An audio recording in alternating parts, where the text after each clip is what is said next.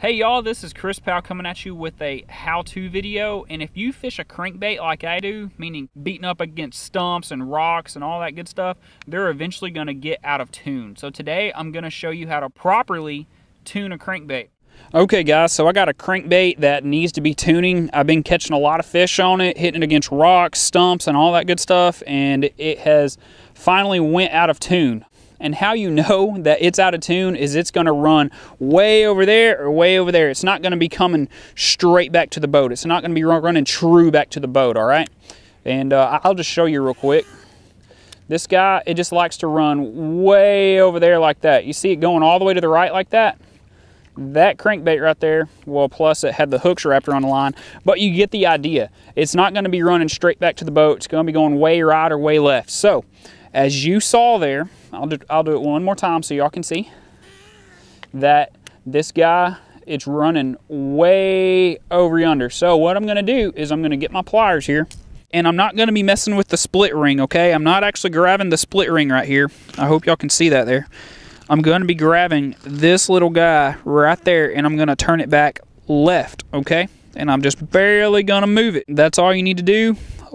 Just little bitty moves and tweaks like that. It's going to make it do a lot of different things, okay? So, now let's try it out again. Okay, it's still going way right, so let's try it again. We're going to move it just a little bit more. Just going to grab our pliers here.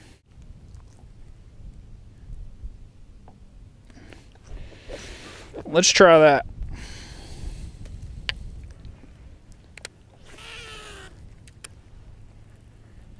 And that right there feels pretty good. It's still going to the right just a little bit. I'm going to hit it one more time here.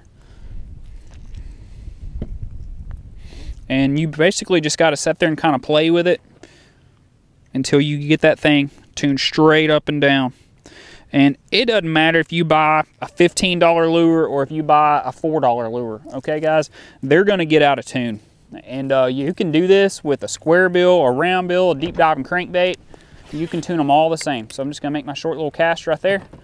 And that right there, it's running pretty dang true back to the boat. Make just a short little cast again.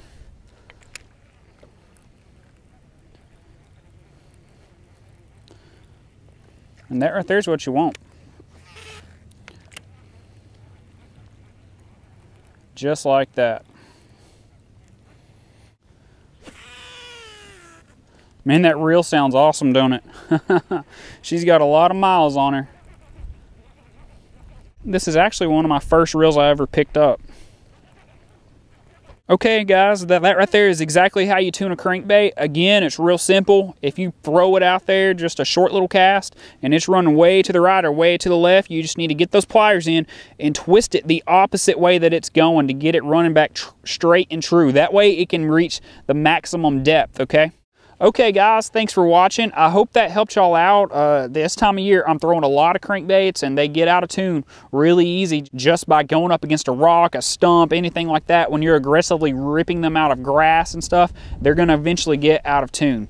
Okay, I really hope that helped y'all out. If y'all have any questions, comments, just leave them in the description. Find me on Facebook and like the video. Please subscribe. Catch y'all later.